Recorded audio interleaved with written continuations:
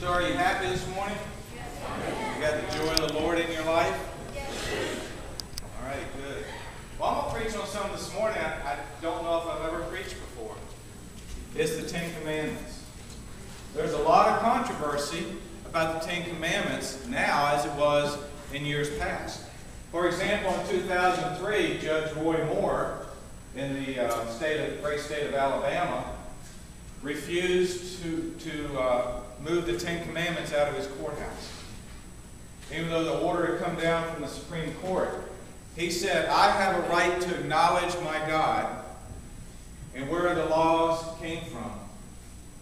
They removed him from his judgeship, they disbarred him, and they took the Ten Commandments out of his courthouse. That was in 2000.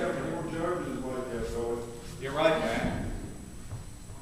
This past week, if you heard about Giles County, Virginia, a group of people went before the school board and said the Ten Commandments that's hanging on the walls of the school violates this separation of church and state. And so the school board voted to take them out of the schoolhouse. The next meeting of the school board, there were over 200 parents there demanding that they put the Ten Commandments back in the school. The board took another vote. They voted to put them back in. And so now they're hanging in school in Giles County. And to this date, no one has come to them and complained about the Ten Commandments being there. So when we talk about the Ten Commandments, we know that God gave those to the Hebrew people because, I'll put it very simply, they were out of control. And God needed to put some rules and regulations in place. Now, the Ten Commandments does not guarantee you salvation. If you're able to follow them to the T, it doesn't guarantee you salvation. And a lot of times people think, well, the Ten Commandments do not apply to me today because we are a New Testament church. Those are old laws that were given by God. But I will tell you that the Ten Commandments are just as relevant today as they were back then, because the Ten Commandments show the very nature and the characteristic of God. And he was trying to show the people that if they kept the Ten Commandments, they would live a better life, and God would bless them. Now, when Jesus began his ministry on earth, the people thought that he had come to destroy the Ten Commandments. But open your Bibles with me, if you would, to Matthew chapter 19.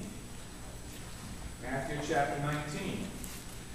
We'll see what Jesus says about the Ten Commandments. I don't want you to just believe it because I said it. I want to be able to read it out of the Bible to you. Matthew chapter 19. Beginning with verse 16. Matthew 19. Beginning with verse 16. Are you there? There's Bibles in the front in the pew book if you need them. Where we have our, I always say that wrong, where we have our hymnal. There's Bibles in there for you. Beginning with verse 16. Now a man came to Jesus and asked, Teacher, what good thing must I do to get eternal life? So we see here where the man came to Jesus, he was wondering, what good laws, what good things must I do to get eternal life? Now we know that you cannot do good to get eternal life, am I right? It is understanding and knowing that Jesus Christ died for your sins on that old rugged cross. You accept him as Lord and Savior. That gets you to heaven. And so Jesus replied, there is only one who is good. If you want to enter the life, obey the commandments. Now, does this sound like Jesus is trying to destroy the Ten Commandments? He tells the man what? Obey the Ten Commandments, because he knew what the man wanted. The man wanted to say, I fulfilled all these rules, now I must get eternal life. Look what he says. So there's 18. Thank you. Which ones, the man inquired? Jesus replied, do not murder, do not commit adultery, do not steal, do not give false testimony, honor your father and your mother, and love your neighbor as yourself. All these I have kept, the young man said. What do I still lack? And Jesus answered, if you want to be perfect, go sell your possessions and give to the poor, and you will have treasure in heaven. Then come and follow me. And when the young man heard this, he went away sad because he had great wealth. So even as a rich man, who was obviously a very moral person, who did all the right things, he still lacked one thing, and that was the pride that was in his heart. That was the idol that was in his heart, that he worshipped above God. He was not willing to give up that prized possession in his life in order to follow Christ. When Christ came to the disciples, and they were along the shoreline, they were fishing, Jesus told them to drop your nets and follow me. Leave your livelihood, commit yourself to me totally, and come follow me. And they did. That's the commitment that God is looking for in our life. Now go back to Exodus. Let's look at Exodus chapter 20 this morning. This is where the Ten Commandments are found. We're going to break these down. And so I'll tell you that the Ten Commandments are relevant today in a Christian's life.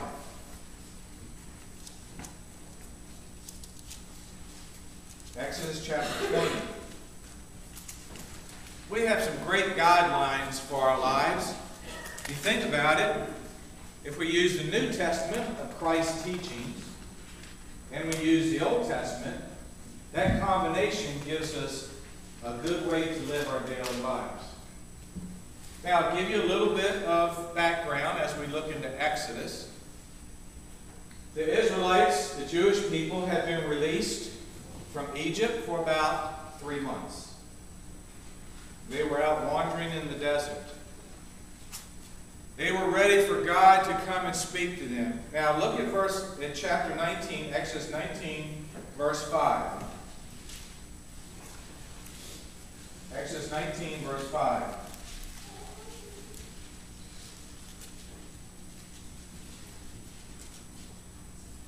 This is God talking to Moses to tell the people. Now if you obey me fully and keep my covenant, then out of all nations you will be my what? Treasured possession. So God is saying the covenant, and the Ten Commandments is a covenant between himself and the people. And he said, if you will obey those, then I will favor you above other nations. Now think about this today as Christians. If you obey the Ten Commandments and the teachings of Christ, are you favored in God's eyes? You think? You live in a holy life, right? Absolutely. And God will bless you for that. So now the people have heard that if you obey these commandments, then we'll be blessed. And I love the way God comes to them. Today when God speaks to you, he speaks to you in your prayers. He'll speak to you with that still small voice. He'll speak to you so that you know that it's God. But back in the Old Testament, when God came to town to speak to the people, it was a big deal. So God is telling through Moses, tell the people to wash yourselves, to be consecrated, get ready, because I'm coming on the mountain of Mount Sinai, and I'm going to give you my covenant. I'm going to give you the laws that you must abide by. And he says, do not touch the mountain. Do not let your animals touch the mountain. Do not let any priests touch the mountain. Because I am God, I am a holy God. If you touch it, you will surely die. How far would you have stood away from the mountain? When you see this big thundercloud coming and you know there's God and the glory of God with the clouds rest on top of the mountain, would you want to go and just touch it to see what happens? No. Some of you would. Maybe if I could just touch it just a little bit, see what it feels like. No, God said, stay away from it. Stay away from it. I am speaking to Moses. Now look at in chapter 19, verses 16.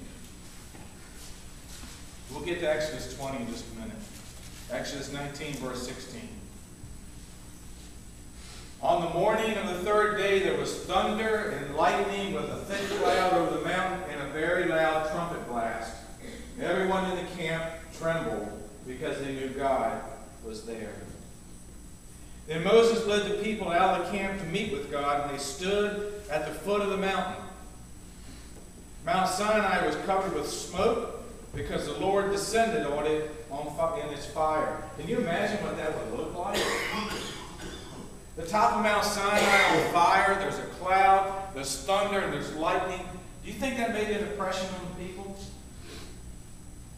Yes. This is God.